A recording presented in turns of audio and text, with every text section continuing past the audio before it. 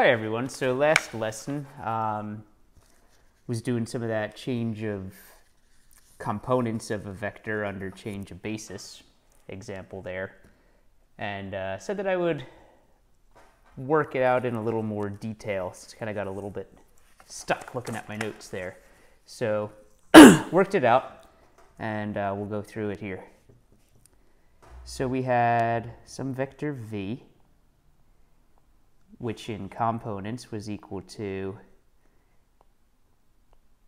vi gi for the basis of vectors g, I going from 1 to n, and that was equal to vi prime fi, like that. Well, we had this matrix A of the components of the elements of fi relative to the G basis.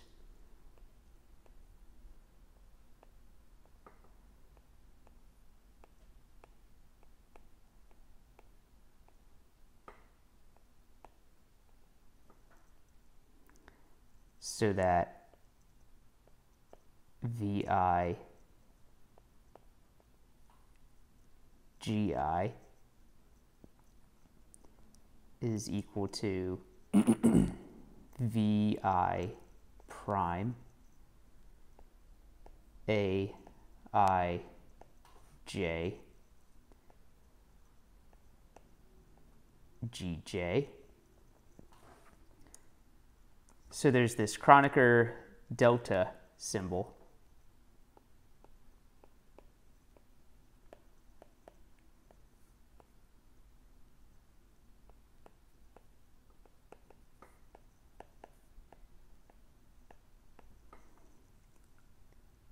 Delta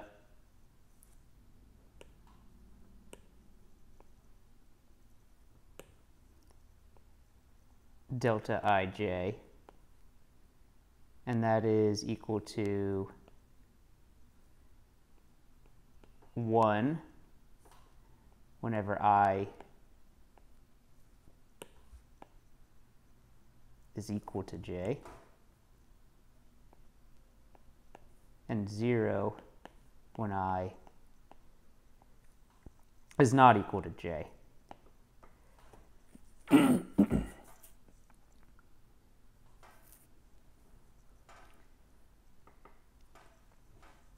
So a consequence of that is, say we have a j delta I j. Well, that's 0 except for when I is equal to j, so that is equal to ai. So if we have a matrix and multiply it by its inverse, then you'll get delta ij in index form. You know, that'll be ones along the diagonal, as it were. So if we had a I j times a inverse jk, then that is equal to delta ik.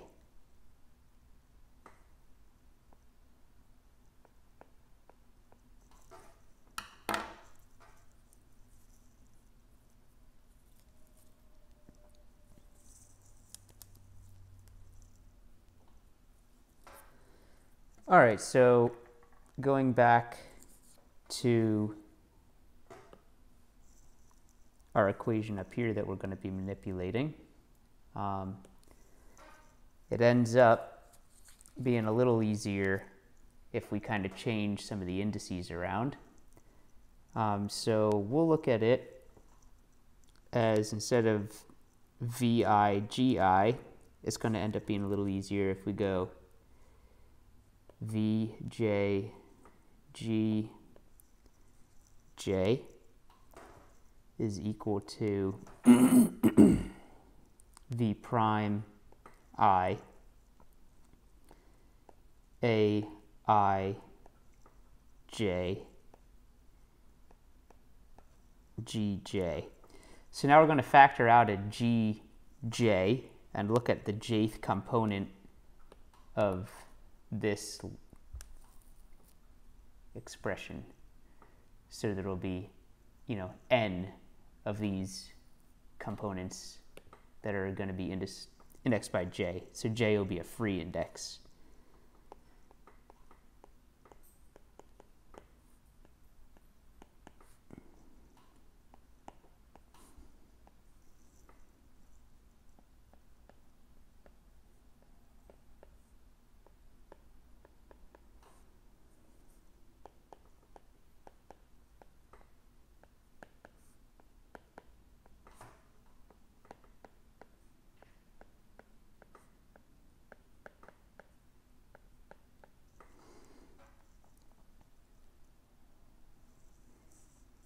All right, so when we do that, we get Vj is equal to Vi prime Aij, like that.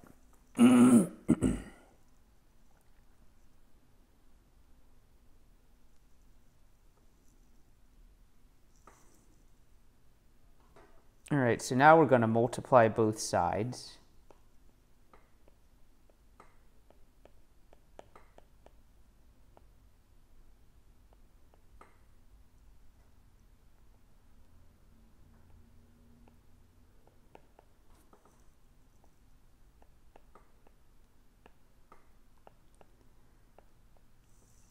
By A inverse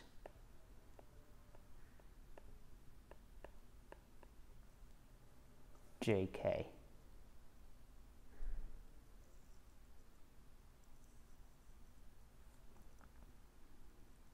So that's going to make K our free index now.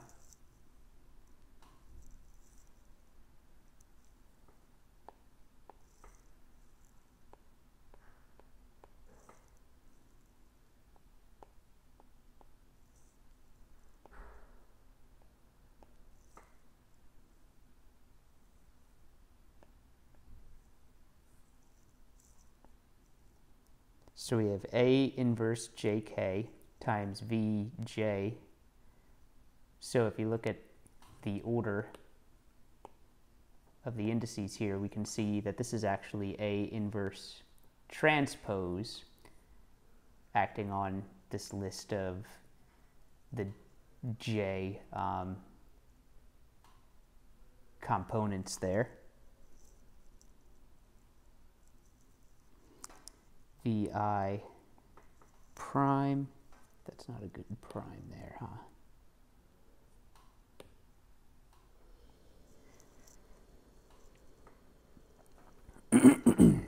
A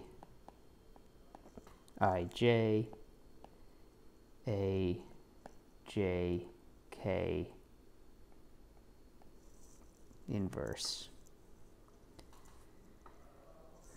All right, so that looks like A inverse JK Vj is equal to Vi prime, and then we can combine these two here into delta Ik.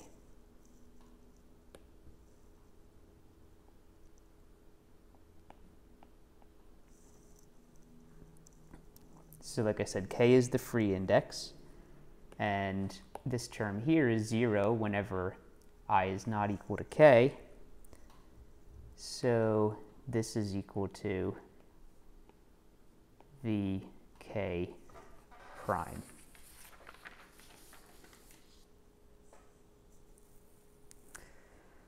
And so this is already complete now, but usually, just kind of conventionally, we tend to like I to be the free index if there's going to be one, or if there's going to be two free indices. We kind of like I, J, K, etc. to be the free indices, or at least give them priority for it, or at least I do. you don't necessarily have to do it that way, but for me at least, it makes it easier to avoid making mistakes. So we'll just switch out k for I in this whole expression. So we have A inverse Ji Vj is equal to V prime I. All right, well, let's make this here. We're going to take the transpose there so that it's the normal order of, row-ordered matrix vector multiplication, or, well, matrix column vector multiplication. So the column vector is not, the same as a member of the vector space. It's just the column vector of the list of components there. But what that'll give us is Vi prime is equal to A inverse transpose Ij Vj. And so that's the way that we kind of, wanted it to end up looking.